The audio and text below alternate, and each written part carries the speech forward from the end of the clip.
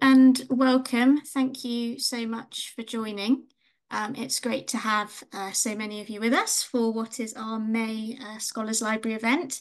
And for those of you who haven't been to one of these before, since March of 2022, each month this initiative has allowed a Rhodes Scholar to come and talk about their literary works to those directly in the Rhodes community and also beyond it.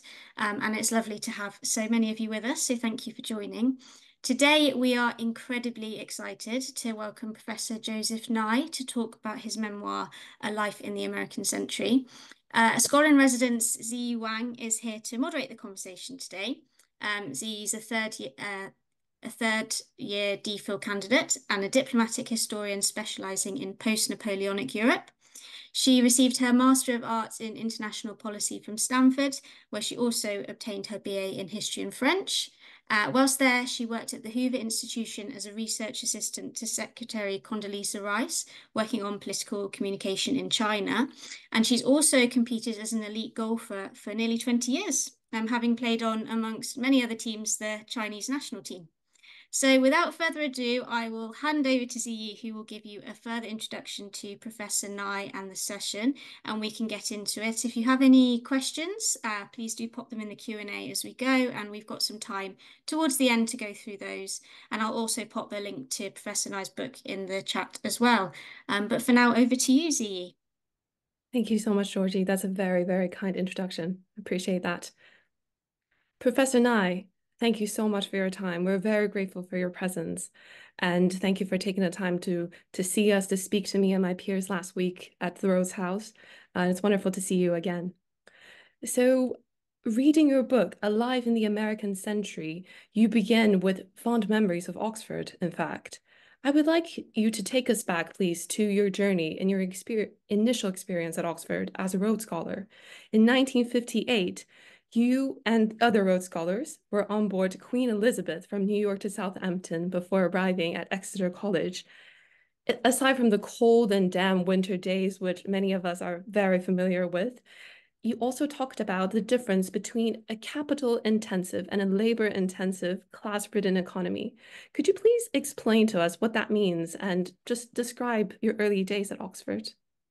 Well, in the beginning, because of the common language, there's an illusion that Britain and America are the same. I mean, that it's like going from one state in America to another. It doesn't take you too long to realize they're really quite different cultures. And when the labor intensive versus capital intensive is a joke, which is that in Oxford, I had a servant, a scout, who brought me a pint of milk every morning, but I had no refrigerator to keep it in. At Princeton, I would have to go out to the store and buy my own milk, but I had a refrigerator to keep it in. Nowadays, that difference is less obvious between the two cultures.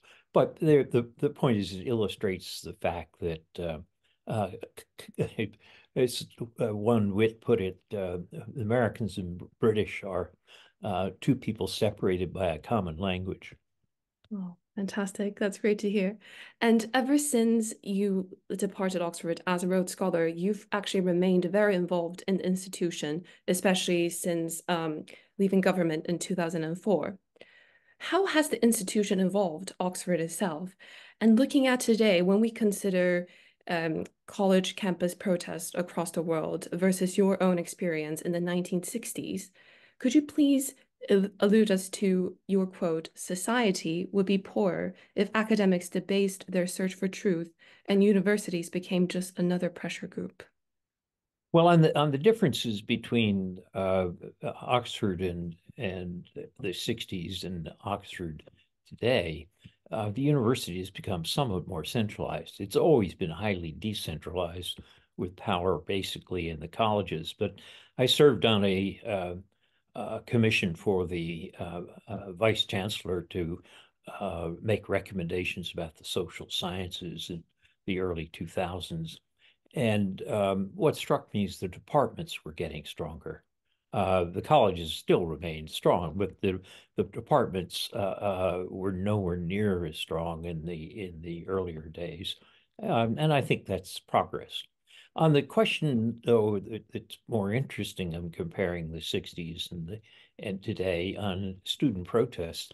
I was struck in my recent visit at Oxford, where there were tent encampments outside the museum and outside the, I guess, pretty much in the square in front of the Bodleian and so forth, Mhm. that they were pretty civilized. And the same was true of the tent encampments in the Harvard Yard. I mean, there may have been some slogans that were unpleasant, but basically, it's quite a contrast to the '60s, where the protests in the Vietnam period became quite violent. Mhm. Uh, my office was in the Center for International Affairs, and I had the uh, either fortune or misfortune of being given Henry Kissinger's old office when Henry went to Washington, and so I immediately put a peace sticker up on the window. So, It didn't stop bricks from being thrown through the I window. see. But more serious, we had a bomb that exploded in the library of the building, and protesters broke into the building several times and sent one of the staff members to the hospital with injuries, and just made an enormous amount of damage. So in that sense, the '60s protests were much more violent. Mhm. So far, I haven't seen anything like a bomb going off in this period. Well, hopefully, fingers crossed. Um, No.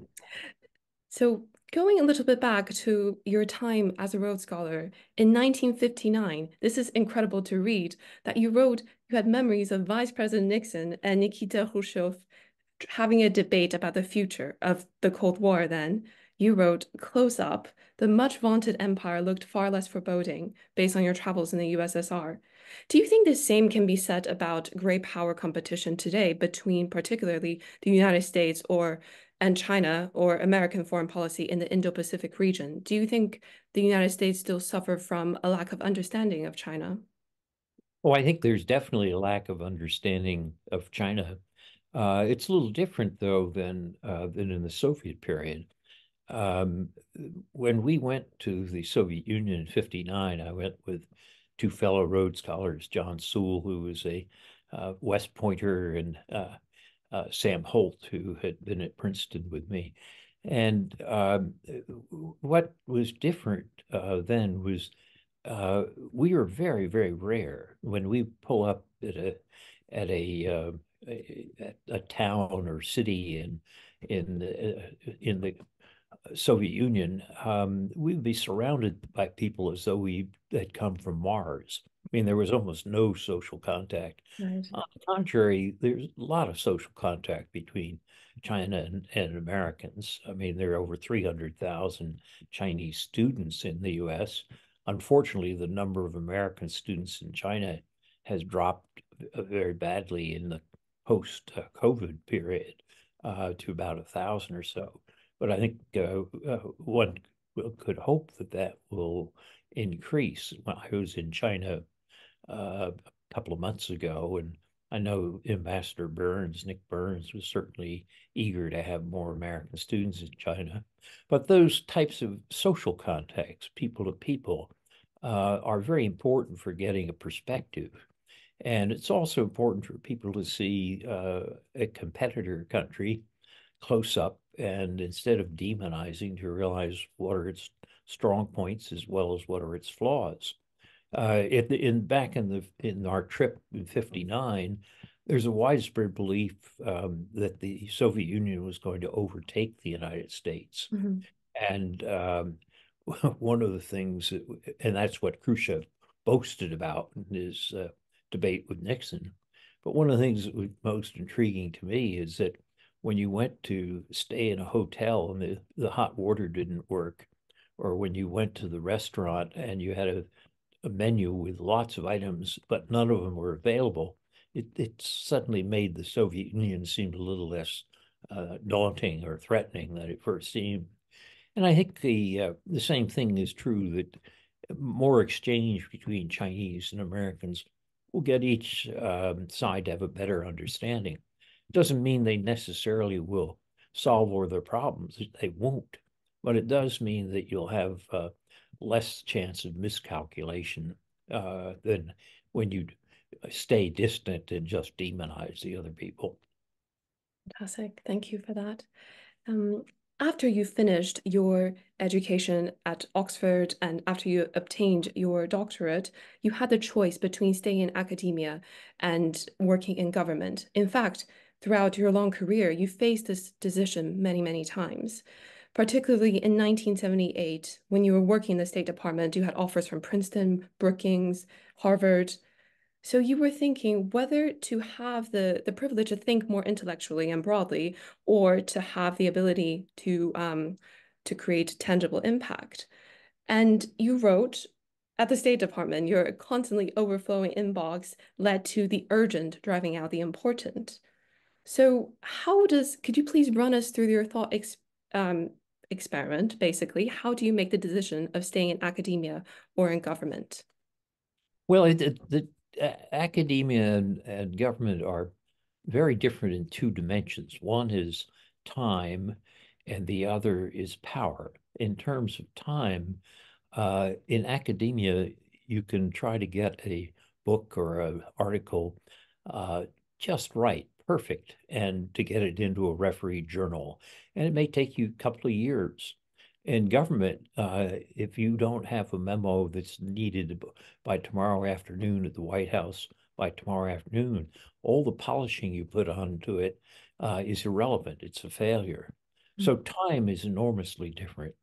The other thing is power. In academia, you're not or should not be trying to ask whether the ideas that you're analyzing are going to be politically popular or whether others are going to necessarily follow me.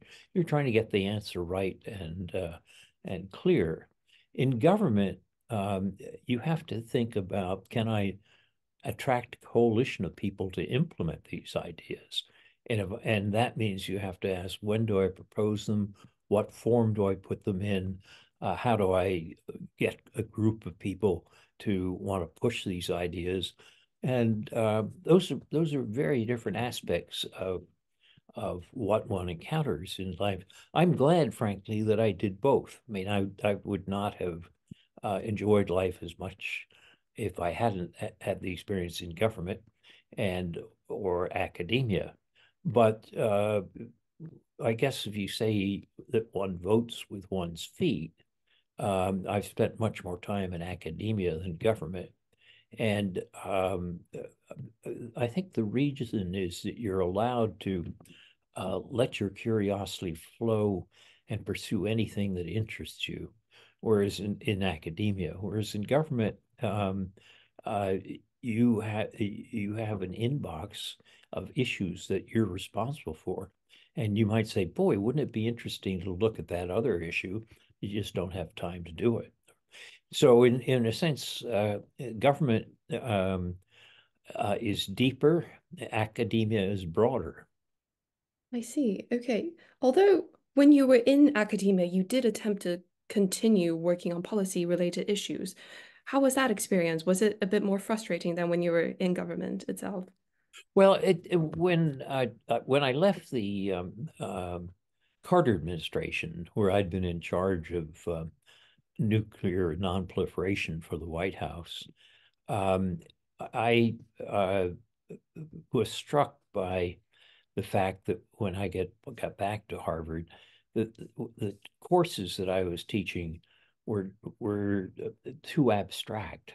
I mean, and I wanted students to have some ability to understand how you combine ideas and action. So I started a new course at the Kennedy School of Government, in which the students were given a current problem, had to read lots of things about the problem. And then they were required to submit a 3-page memo of what they recommended as a solution to the problem. That's very different from the normal term paper, if you want, Right. you expect in academia.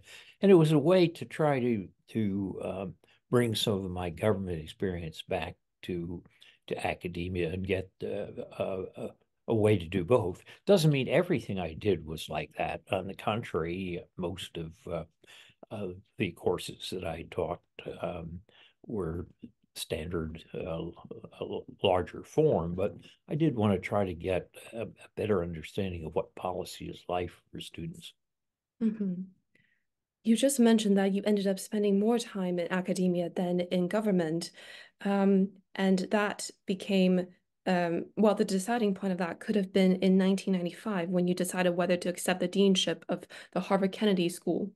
You mentioned that you took a 5x8 card and drew a line down the middle, laying out all the pros and cons, and eventually the pros for Harvard Kennedy School deanship turned out better for you. What were these pros and cons that you had on the card? Well, I think it goes to this question of breadth versus depth.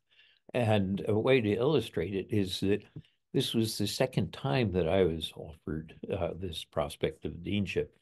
Harvard has a rule that you can only be away for 2 years to serve in government, or else you give up your tenure.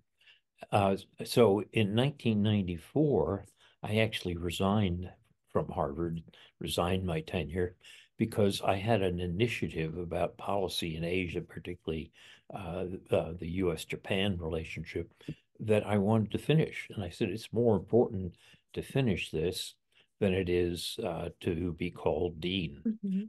Um, then a year later, uh, the Oklahoma City bombing, in which a extremist in the U.S. Basically killed over 100 people who worked in government, and also the women and children working in the daycare center. That would be April of 95. I was really shocked by that because the people I was working with in government were really devoted to what they were doing, spent long hours at relatively modest pay, and this idea that they were some form of a deep state that was hurting the country struck me as really odd. So when Harvard returned and asked me after that, about 2 weeks after the Oklahoma City bombing, would I accept the deanship, I said, yes, I would, because it would allow me to think more broadly about what's happened to trust in government. So I want, but I said I wouldn't accept it until I finished the work that I was doing on the U.S.-Japan relationship in particular. The Japanese called it the Nye Initiative. It was efforts to say that the U.S.-Japan Security Treaty should not be discarded, but should be reaffirmed. That occurred, and it was a major change in the policy that the Clinton administration had coming in '93. And I wanted to see that nailed down. But after that was nailed down, in Clinton and Hashimoto signed an agreement on that in early '96. Um, the I thought I wanted to let my curiosity roam more freely over this question of what was happening to government in an age where we were already beginning to see the beginnings of the internet and globalization was growing rapidly and so forth.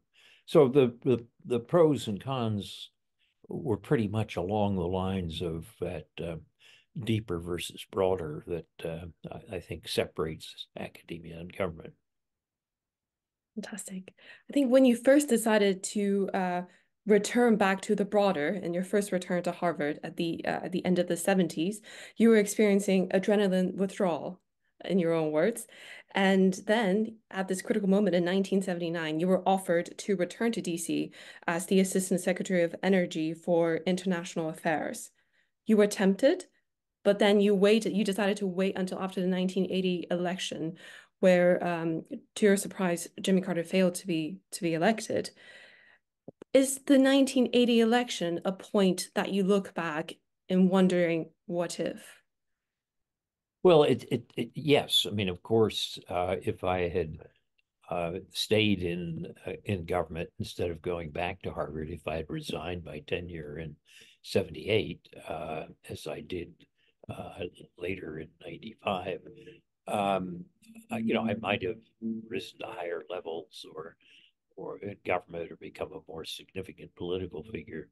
Um, but frankly, I don't regret it at all. I mean, I've not only liked teaching and research, but it was important for family. Our three sons were then young teenagers, and it's not long before teenagers don't want their parents around. But at the early teens, it's probably a good thing to have closer parenting.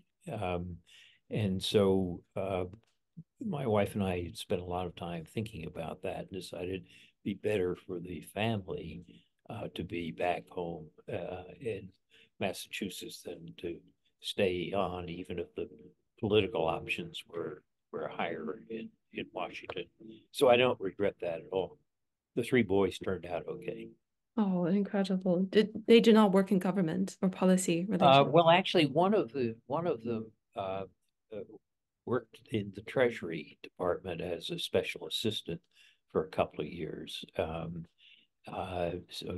he did get some government experience, but all three of them are actually in the private sector. I But I see. should say the reason all this worked out, I don't get the credit. My wife gets the credit for extraordinary perspective and patience. You you actually had such humorous writing regarding your family life, where you wrote about being chased by a bear in nature with your boys, and also describing how you're the perfect gallery husband when you're going to art galleries with your wife, and that's wonderful to it shows the human side of you versus just looking at your resume. You seem like this formidable politician or scholar. But on that note, regarding the balance between your personal life and your career, you wrote fondly about fishing, about going to parks, to the mountains. Were there ever moments, I'm certain that there were moments where the demands of your work took away from the tranquility that you would enjoy. How did you actively put in an effort to maintain the balance, the safe haven of your personal life? Well, I think it's crucial for anybody, whether they're in government or working for a company or nonprofit. I think you have to have something that counterbalances the intensity of your work. There's a great temptation or tendency to let work to dominate our lives, and I think we're less creative and less successful in accomplishing our tasks if we are doing only our work. So going on these fishing trips in Alaska with my sons, where we were indeed chased by a grizzly bear, but we were, going out in the wilderness and being responsible for your own encampment and not seeing any other people. This gives you a very different perspective than you get when you're constantly going from embassies to Congress to the White House in Washington. I think that perspective is important.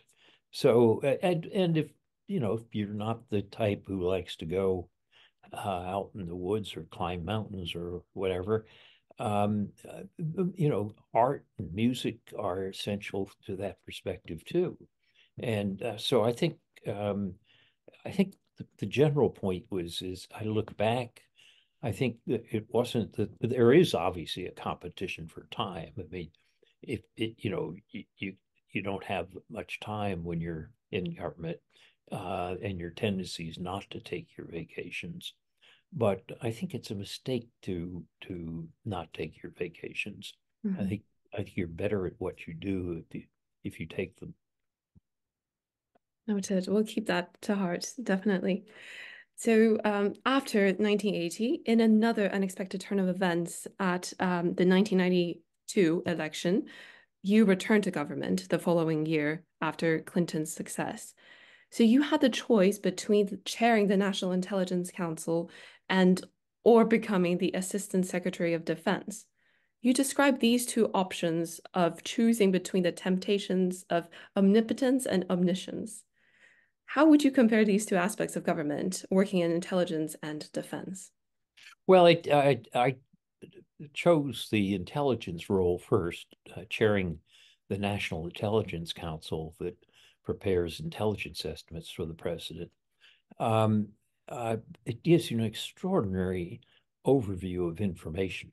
Um, you can basically tap into ranges of information that are basically wider than what one normally experiences.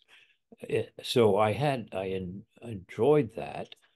On the other hand, you can't implement things. If you're in intelligence, you're supposed to observe and analyze, but not put your hands on the levers. And so I would go to meetings at the White House where, after giving the briefing about what the situation was, uh, you have to shut up. I Mhm. said to the book, like a good Victorian child, after your initial presentation should be seen but not heard. Um, but I was out of sorts with the administration's policy on Asia and Japan, and I wanted to try to do something about it. So that's why, having turned down the Assistant Secretary of Defense to do intelligence, I after a year and a half, I changed my mind and went into intelligence because I mean into the Pentagon Mhm. because I wanted to try to implement some of these ideas, and I was able to change the policy. And I couldn't have done that from intelligence. Um, about the title of the book, The American Century, you started to mention the term "it's all a part of the American century" during your section on the 1990s and mid-1990s when you were traveling extensively in the Balkans and Central Europe. Do you think that was the height of the American century? Well, remember that the term American century was coined by the publisher Henry Luce way back in 1941 when he was trying to tell the American people, who were very isolationist at the time, that they were now the largest country in the world and they had to take the responsibilities that went with that, that if the largest country was a free rider, there'd be nothing but disorder. Um, Luce was not successful in the sense that it wasn't until the Japanese attack at Pearl Harbor that the gave up their isolationism. But after World War II, the Americans had half of the world economy because all the other countries had been hurt by the war, and the Americans hadn't. And they remained then the largest country, but they were balanced in part by the Soviet Union, particularly in military affairs. Soviets had troops in the center of Europe and had their own nuclear weapons and so forth. Um, that then changes in the 1991 when the Soviet Union vanishes. Gorbachev resigns and Yeltsin replaces him. And in that sense, people talked about the change from a bipolar world to a unipolar world. And in that sense, the Americans were back in the position they were in 1945. The when I was in the Pentagon and we would go to, let's say, Eastern Europe, um, the influence of the United States was very considerable. I remember going with Secretary of Defense Perry to call on President Mečivar of Slovakia, who was becoming somewhat of an authoritarian. And I remember sitting there and with Mečivar and Bill Perry saying to him, if you continue on this path of tightening down on the opposition and destroying freedom of speech, you're not going to get into NATO. Mm. And Metzger took that advice. So in that sense, the Americans had a fair amount of influence in uh, when there was an unbalanced power, if you want. That obviously declines, or that American dominance declines, and you have the rise of China, which becomes the world's second largest economy. And after the American generated Great Recession of 2008, 2009, China decides that it's going to drop Deng Xiaoping's policy of Yeah. hide and bide because it thinks the Americans are in decline. And from that point on, things become more tense between the U.S. and China. So if you drew a plot of American power or perceived American power from 45 to today, it goes up and down. It's not linear down, it's not linear up. Was the 1970s after Watergate in Vietnam a down point in that Very chart? definitely.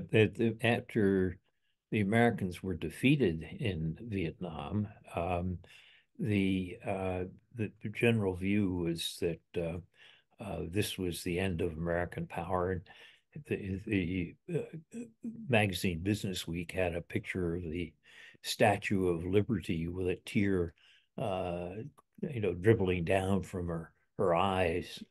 Um, of course, that was a down period, but it turned back up again in the 80s and 90s. So if you've seen cycles like this over a long enough time, you become a little bit suspicious of just projecting the direction that you see today and tomorrow, because it's like the weather in Britain can change anytime.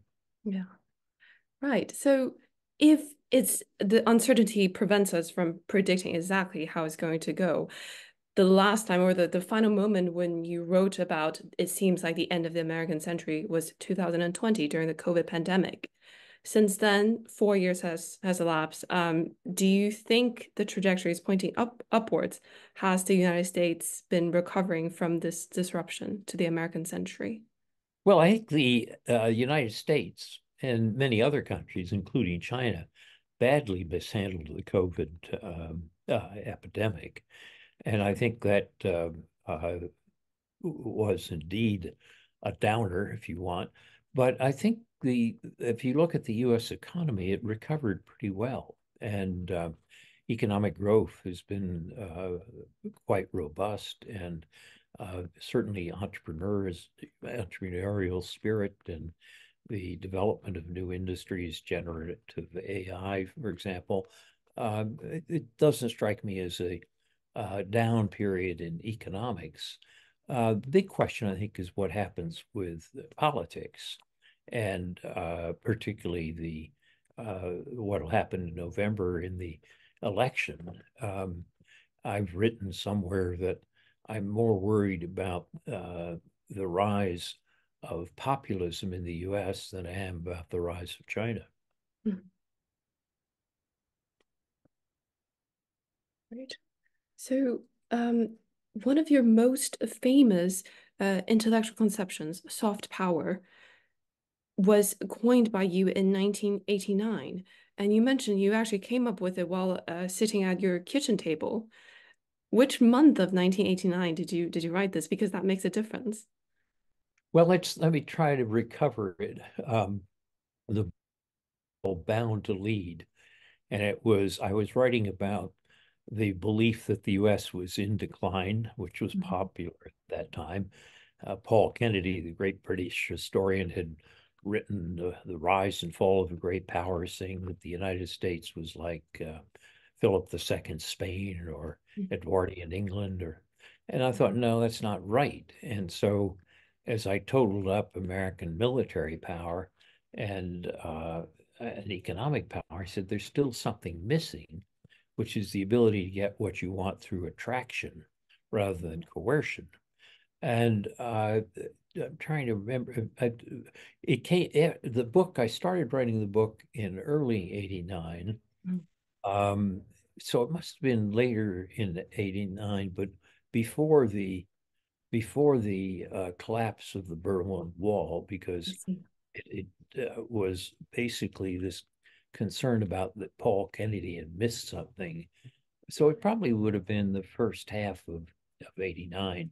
The Right. book was then published in 90. Great. Um, So after the soft power, you took many trips to East Asia, where the Nine Initiative, along with soft power, smart power, became incredibly popular concepts in East Asian countries, particularly in China, where the Chinese government, notably in 2007, asked you what could China do to improve its soft power? If the same question is posed to you today, how would you respond to that? Well, I think, first of all, China has a great deal of soft power that comes from its traditional culture, which is very attractive. And it also has soft power that comes from the enormous economic success. I mean, raising hundreds of millions of people out of poverty makes China attractive.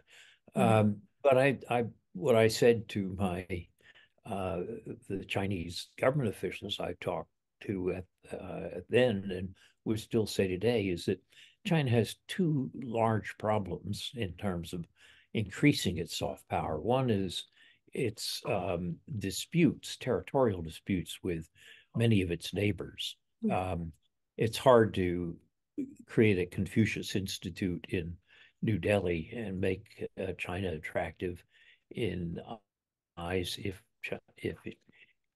Chinese soldiers killing Indian soldiers on the borders in the Himalayas. So the more of these disputes there are, or now it's with the Philippines on about the South China Sea and so forth. Mm. These limit Chinese soft power, but the other limit is basically the intense party control, which basically discourages civil society. So if you think of American or British soft power, a great deal of it comes from civil society, not from the government. And clamp down too tightly on civil society by insisting on tight party control of everything, you make that part of your soft power arsenal less available. I Mhm. mean, the example I often give is Ai Weiwei, who's I think a genius as a Chinese artist, but winds up in prison or in exile. That's not the way to increase soft power. But Yeah. it's also true that both those things that I pointed out, um, you know, territorial boundary disputes and uh, loosening up on party control, I don't expect to see happen. Great, thank you. Um, so I'd like to ask on behalf of my peers for some of your advice, for your sage advice regarding career options. In 2003, after President Bush's announcement of the beginning of hostilities in Iraq, you wrote, "So much for the importance of being a public intellectual." You mentioned the perils of being a public intellectual and the blurry boundaries between being an academic and a public intellectual. A lot of us face decisions between being in academia, working as a public intellectual, or as a public servant, or even the private sector. So, based on your experience, how would you advise us on navigating this decision? Well, you have to go back to the points that I made about time and power. Mhm. If you go into government or the private sector, you're likely to have time. Then the question, time problems. You have questions: how do you balance that with your family life and what you want to achieve over a full life? So you have to consider that. But on the power side, um, you have to ask, how much do I want to analyze things and get them just right? Yeah. Uh, and how much do I want to implement things? And ideally, it's nice to be able to do both, but there's often a trade-off that you have to face between them. My own experience was that getting my academic credentials in place first was more important to me. Publishing referee journals and publishing books that were well received and so forth. And then from that, going into government, then going back, one had more leeway than if you just go straight into the private sector. You're probably going to price yourself out of the market in terms of being able to afford to either go into government or into academia. So there are trade-offs of all sorts that you have to consider. But with luck, and you can never predict politics, so good fortune plays a role in it. Sometimes you can have your cake and eat it too. But I think the concept that I tried to explain to our students at the Kennedy School is what I call trisectoral athletes. In other words, if you're concerned about public leadership, which means adding public value to various issues, you can do it from government, you can do it from academia, and you can do it from nonprofits. But these different constraints that I mentioned, tipping the balance as you move from one to the other. Fantastic. We're about to draw to a close, so I'd like to, on my end, I'd like to close with this final question. In 2004, when you stepped down as the dean of the Kennedy School, you also received the Chevalier des Ordres de Palme Académique from France and also the Woodrow Wilson Prize for Distinguished Service, among many other prizes. You wrote about this with remarkable modesty. You said, even when honored, humans never seem to feel totally secure. You then visited the Museum of Fine Arts with your wife to see a Paul Gauguin show, and then you said the artist painted at the bottom of the paintings the questions: where do we come from? What are we? And where are we going? Reflecting on your entire career, how would you answer Gauguin's questions now?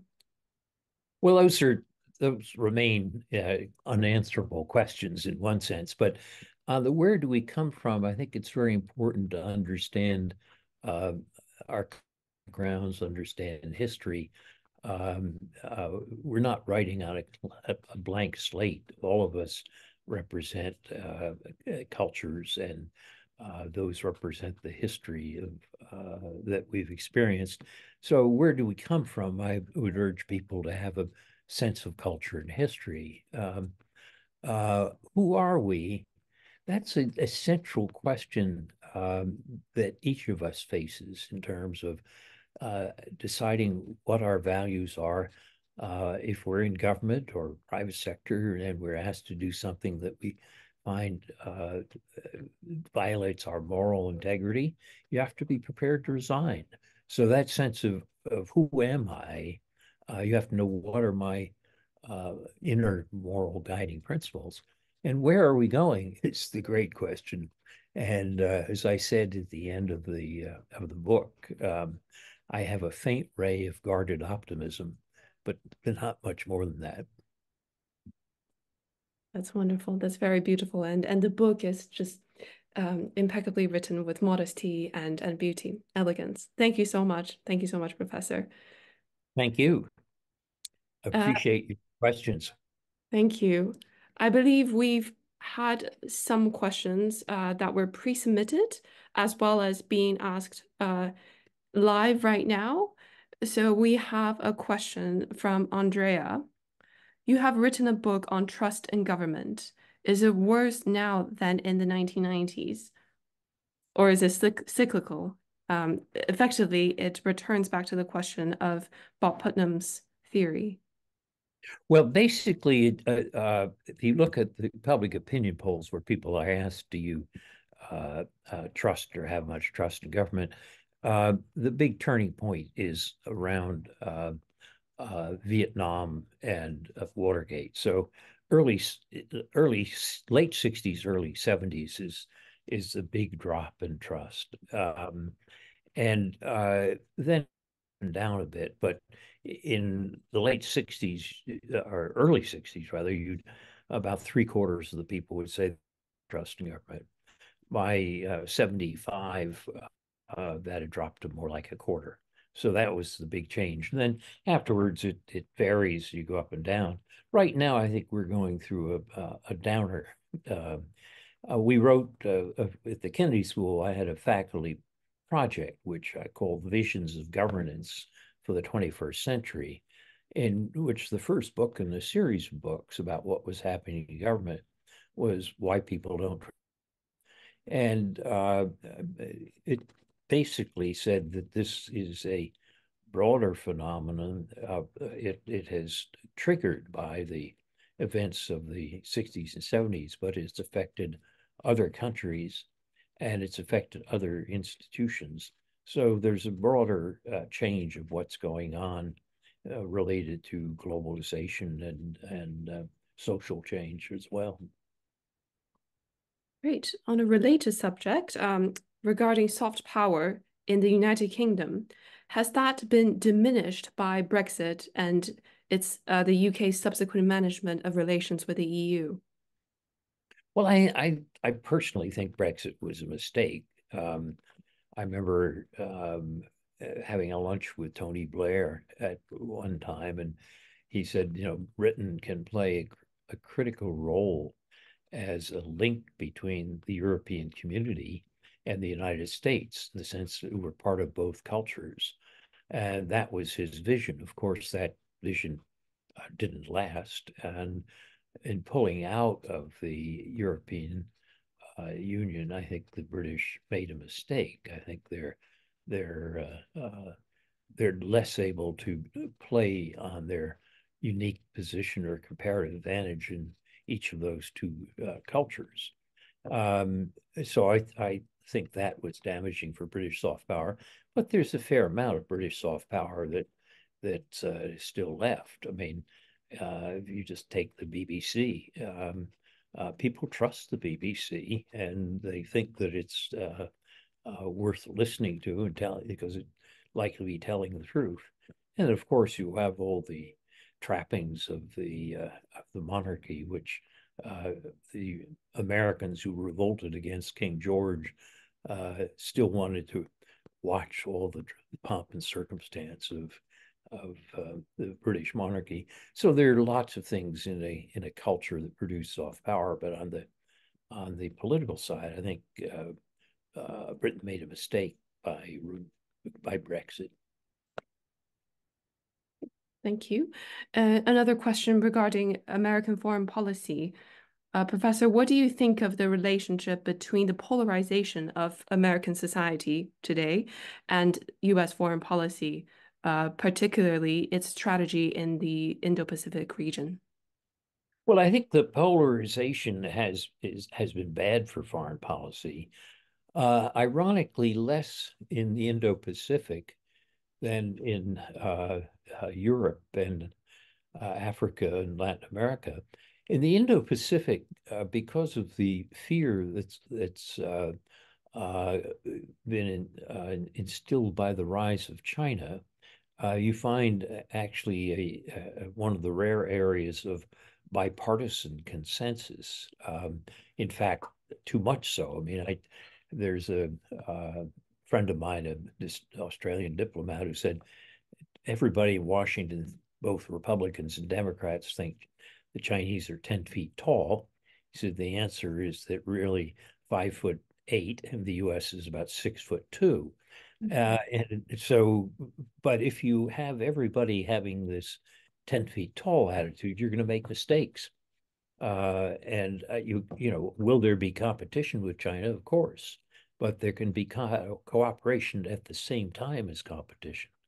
But where you find the greater difficulty is in Europe, and the idea that Congress held up aid to Ukraine for 6 months. And it held it up because of a split basically within the Republican Party. When the vote was finally held, something like 70% of the House of Representatives voted for aid to Ukraine. But the fact that it was held up for 6 months, which gave the Russians an advantage to pursue their invasion, That I think has a lot to do with this polarization. Do you think that is a dent on American soft power as well?